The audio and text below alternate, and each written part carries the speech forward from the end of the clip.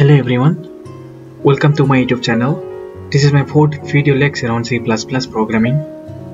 In the previous video, I was talking about the ToolChain and IDE, and in this video I'll be showing you how to install ToolChain and IDE in your system.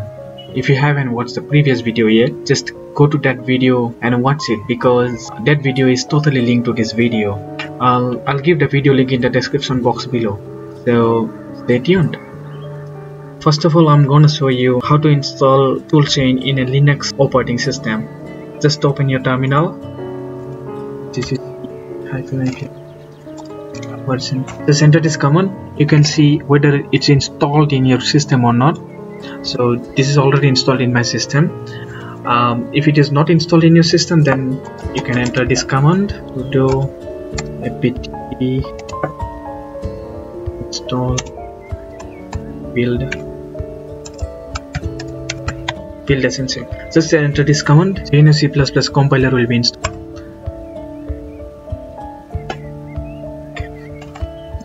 Now ToolChain installation is done, and as I said, I'll be using Sublime Text as a text editor. I'm gonna download Sublime Text now. To do that, just open your browser. Just type here install Sublime Text for Linux. Now just follow these steps one by one.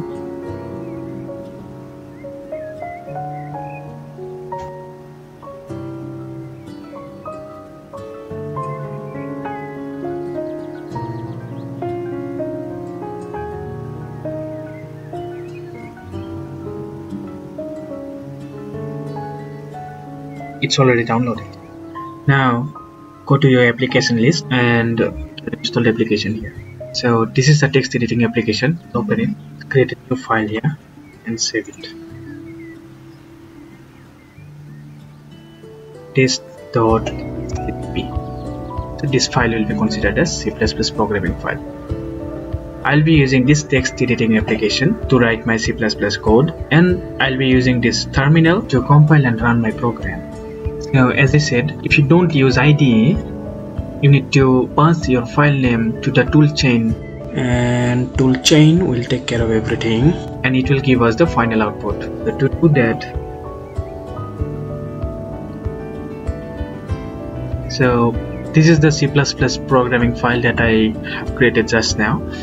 To compile and run this file, you'll have to enter this command c++ test.cpp -o and your output file name. I can give any name here. It will give error obviously because this file is an empty file. I have not written any code here. Today I'm not gonna move to coding. I'll be entering this command to compile my program. Now if you want to install the same for other operating system, you can do that. Now I'm gonna show you how to install IDE in Windows operating system. So let's check out to Windows. In your Windows operating system, just open your browser and type Code Blocks. Open the first link. So you can see here, this is open source, cross-platform and freely available. Now go to downloads, and we have three options: download the binary release, download the source code, retrieve source code from SVN. Since we need only the exe file, we'll click on here. Now you can see Code Blocks is available for different platforms. This is for Windows, for Linux, Mac. So this is what we are interested. These all are the files that we can download from here. The description are written here. The Code Blocks 20.03 setup.exe file includes code block with all plugins. Code Blocks 20.03 setup admin.exe file is provided for convenience to users so that they do not have administration right on their machine. So if you don't have any admin rights in your system, then you can go for it. But I hope you already have admin rights in your system, so we can go for this one. What is it written? Code Blocks 20.03 min.w setup.exe file includes additionally GCC, C++, Fortran compiler and GDB debugger from MinGW W64 project. That means min.gw setup.exe file is containing ToolChain, and Code Blocks 20.03 setup.exe is not containing any toolset. So we can download this file. I'm gonna click on the first link. Our download is done. Now go to the downloaded file. Just double click on it. Click on next. There is some terms and conditions that are available here. Then you can check these all the packages that we are gonna download here. It's containing this toolset. Click on next and install. Might take a little time. Okay, now installation is done. Now it's asking if I want to run Code Blocks now. I'm clicking on yes. Next, finish. Okay, so here these are the interfaces. You can create new empty file, or you can directly create a project here. Empty file, just save it in a location of your choice. Give file name as this .pp. Just click on save. Now you can write your code here.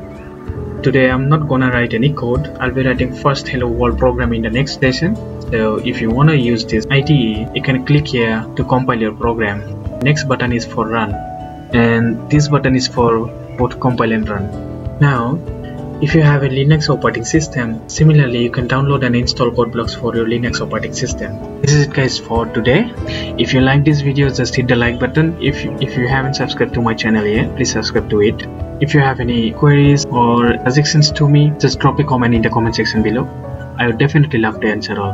And from next video onwards, we'll start moving to coding. So till then, bye bye.